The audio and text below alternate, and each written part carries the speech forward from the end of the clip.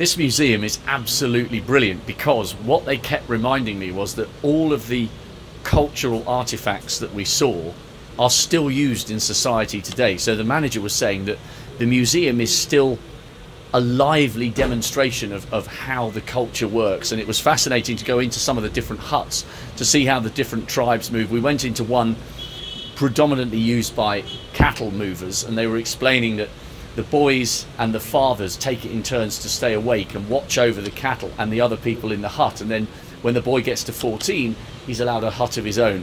But I also had a demonstration on the drums, which was fantastic. I didn't realize there were so many different types of drums, so many different sounds coming out of it, but you can just sense the pride here in the history that you've got. I believe this is one of the oldest or most important museums in East Africa. I think it opened well over 100 years ago, so there's great prestige and great history here, and the grounds out the back are massive, so it's great when you have big groups of school children coming.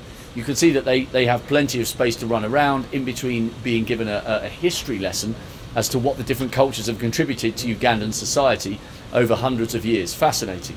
These murals are emblems. These are cultural objects. Some of them are inside the museum.